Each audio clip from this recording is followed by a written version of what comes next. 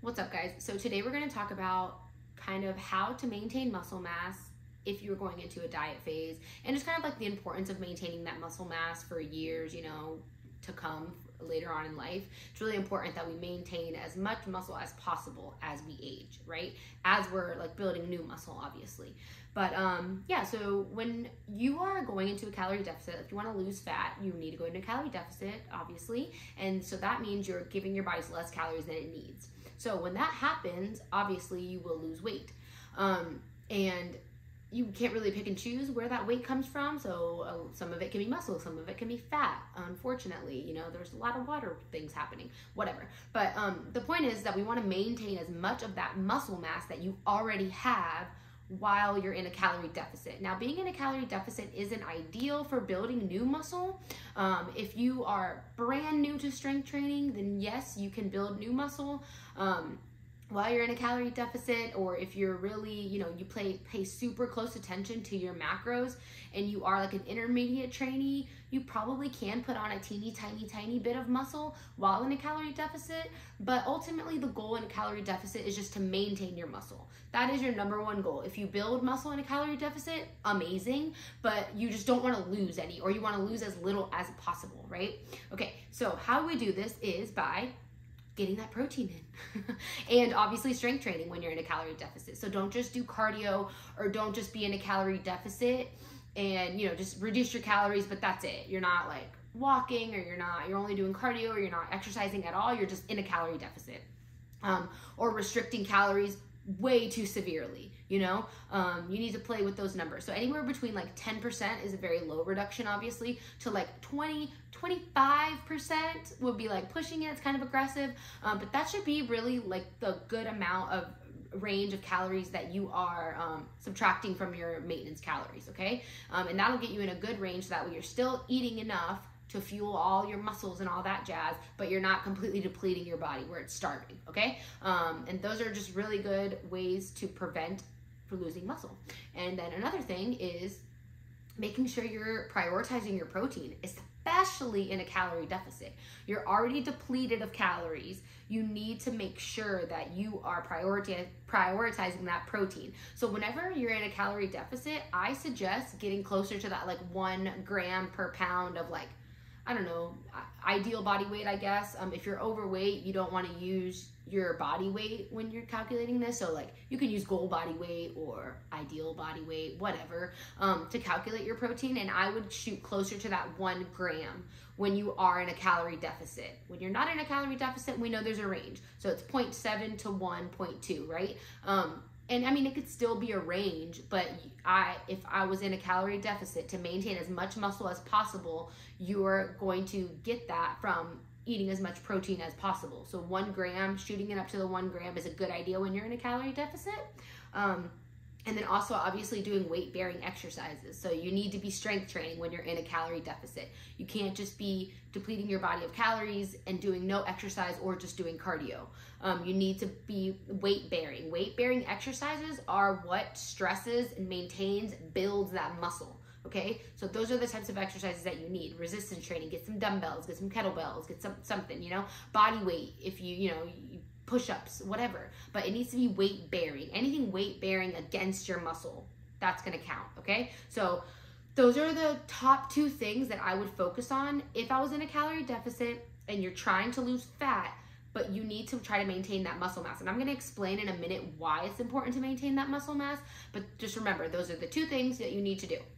Prioritize protein closer to the 1 gram per pound of goal body weight, whatever you wanna use, and weight-bearing exercises at least 2 times a week is absolutely necessary to maintain whatever muscle you already have while in a calorie deficit, so that way you can lose fat. So then basically kind of explain why this is important and what happens if you don't do it.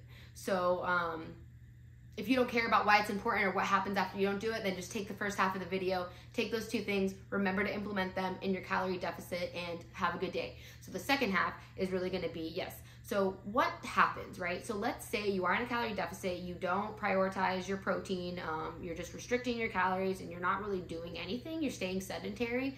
What's gonna happen is your body is going to lose muscle mass. Muscle mass is easier to lose. Your body likes to rely on it. Your body will break it down for what your body needs, you know? Like if your body needs things, it's gonna break down that muscle mass first. So, you know, yes, you will lose scale weight. So the scale will, if you're in a calorie deficit, you're sedentary, yes, you're gonna lose weight. The scale will go down, but the weight that you lose will more than likely be muscle mass. So then what happens is, like, let's put this in a scenario.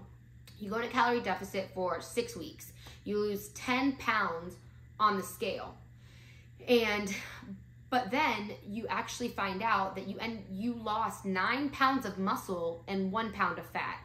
Or even in cases, I've seen it where people have lost like 12 pounds of muscle and put on 2 pounds of fat. You know what I mean? Which is wild, but yeah, I've seen that happen too. So, and obviously we take these scans with a grain of salt. They're not 100% accurate. We already know that. We need to make sure that there are things in place that can make it so it's as accurate as it can be. So like doing it at the same time that you did your last scan, making sure, you know, you on an empty stomach, blah, blah, blah. Same situation. Try to make it so there are the least amount of variables. But the point is that you will lose muscle mass, and so that way at the end of all of this, you actually end up with a greater body fat percentage, if that makes sense. So you weigh 150 pounds to start. You get to 140 or whatever. So 150 pounds to start, you're at 35% body fat. You get to 140 pounds, but then you lost the 9 pounds of muscle and the 1 pound of fat. So you actually end up 140 pounds, 38% body fat. Right? Does that make sense? Because you lost the muscle and your fat stayed the same pretty much. So that way, that means you ended up with a greater body fat percentage in relation to your muscle mass. Okay, I hope I'm explaining that correctly. Or not correctly, but I hope I'm explaining that in a way that you're understanding it. But yeah, so that's what ends up happening. And that is like worst case scenario. So you just put yourself at greater risk for, you know, long-term health issues. But you lost 10 pounds. So to you, you're like, but I lost 10 pounds. I should be healthier now. The thing is, skeletal muscle mass is so important to our just everything in life. Getting older, being capable, being less fragile. You don't want to get older and just like your bones and you're so brittle that if you fall, that's it, game over. Or if you get an illness, game over, because your body's not strong enough to fight these things off or to fight back or to, you know, recover. So that's why it's just so important that you don't spend all this time yo-yo dieting, because if you spend like 10, 15 years yo-yo dieting, right? So you lose 10 pounds, so that means you lost 10 pounds of muscle. You know, if you weren't doing it with weight bearing and prioritizing your protein, all that stuff, you lost 10 pounds of muscle. So then a year goes by, you put that 10 pounds back on, you're like, you know what? I want to lose the 10 pounds again. So you lose the 10 pounds. You end up, you're worse off than when you started because you lost the 10 pounds, but now you're at a greater body fat percentage. So the next time you start your new diet, you're starting off worse than you were the first time. So then you end up losing more muscle mass that round, but you lost 10 pounds on the scale. So then a year goes by, like, you know what I mean? You do this over and over and over again. And after 10, 15 years, you're actually worse off than what you started because all that time you lost so much muscle mass and not very much fat.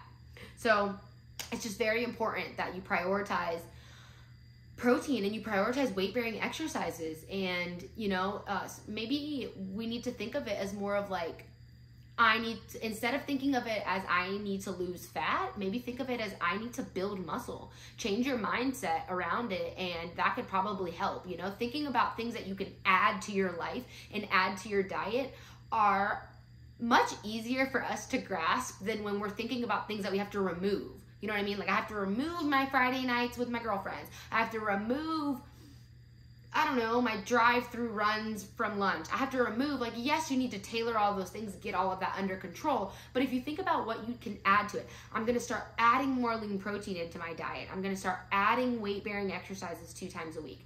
These things, like, think about what you can add to your diet as opposed to taking it away, and try to shift your mindset into, I'm here to build muscle. And a lot of times, if you're prioritizing your protein and you're prioritizing strength training, the fat loss will happen.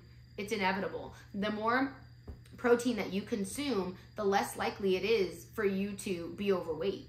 It just is what it is, because protein promotes satiety, which means you stay fuller longer.